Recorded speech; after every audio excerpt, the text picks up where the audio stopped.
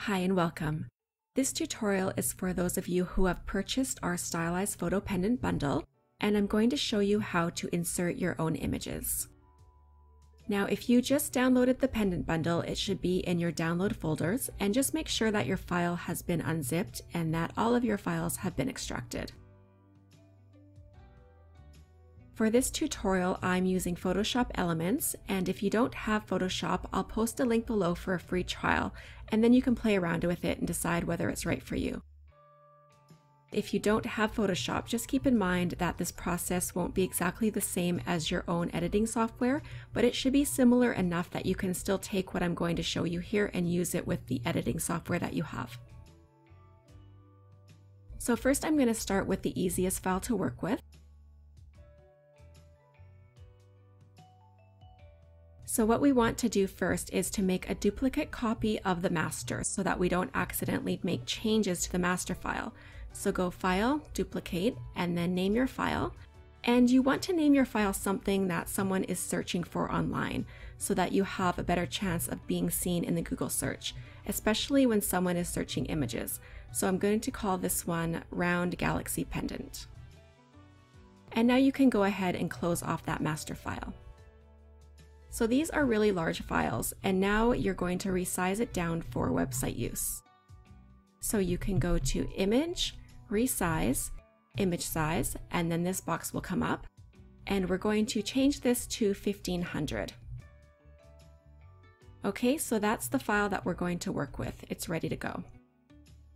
Now we are going to find the image that we want to insert into this pendant mockup.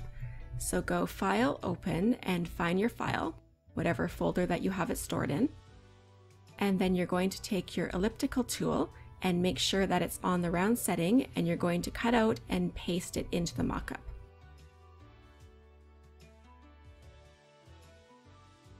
Now take your Move tool and shrink it down to fit.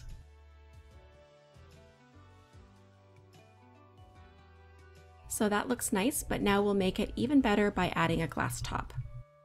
So to do this, make sure that the right layer is selected, and then go to Styles, and you can see that you have a drop-down list, and pick Glass Buttons, and then pick Translucent Glass. Now go to the FX button, and we'll play around with those settings to make it look even more real. And you want to really pay attention to where the light is coming from, so that you put your shadows and highlights in the right places. So that you can see that my shadow is right there, so I'm going to make sure that the light is coming from the opposite direction. Now that looks great, and now I'm going to flatten my image, and this is going to make all the layers into one layer so that we can add the final touch. So go Layer, Flatten Image. And now the final step is to take your eraser tool, and we're just going to put in some more smaller highlights on the opposite side to make it look like the light is shining through the glass. And you want to do this really subtle, don't go overboard. And if you make any mistakes, just go Undo, Eraser. So that looks really great now. So now just save your file, and you can save as a JPEG or PNG. I tend to save files as a JPEG when there's no words added, and if I have words or a logo added, then I'll save it as a PNG so everything is nice and clear. Okay, so now we're ready for the next image, and this one is going to be a little bit more difficult. I'll work with this one here.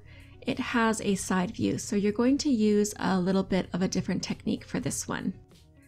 And do the exact same thing by saving a copy of your master, and this time I'm going to name this one But First Coffee Pendant. And then I'm going to resize it, and it's ready to go. Okay, so some of you might have a jewelry sheet that looks like this, and this is a sheet that I made up to make 1-inch round pendants. And I'm going to zoom this sheet in a little bit more so I can grab one of the circles. So it's the same as the last one. You just take your elliptical tool and grab the image, and this might take some practice to get it just right.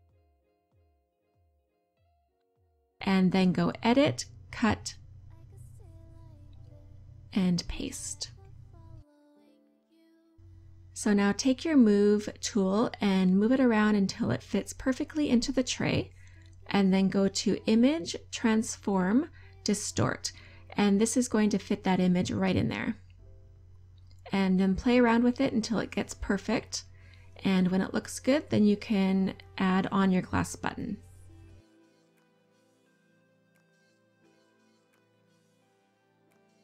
And then do exactly the same thing as the last one by adjusting the shadows and the highlights. And when that's finished, then you can paste the next 3 into your image.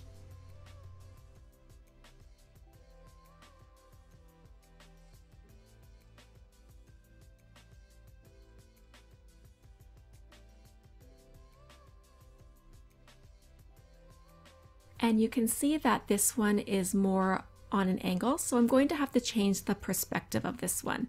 So go to Image, Transform, and Perspective. And just keep playing with those until they look right. These don't have to be totally perfect because they're going to be completely blurred out. So these are in the background and they're just way too bright. So I'm going to adjust the brightness setting on each of these by going to Enhance, Adjust Lighting, Brightness, and Contrast. And then I'll put the transparent glass on each one.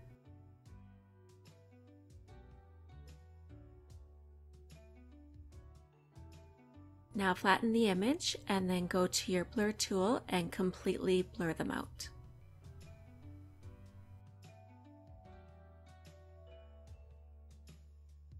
That looks great. And then save it and you are good to go to your next image. So with this image, I did the exact same process.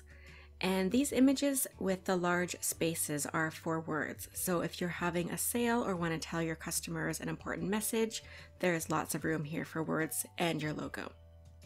And the only thing different is that when you add words, you're going to save the file as a PNG, and this will give you a nice clear image. Well, that concludes this tutorial, and if you have any questions, please leave them in the comments below and we'll do our best to answer them. Till next time, take care.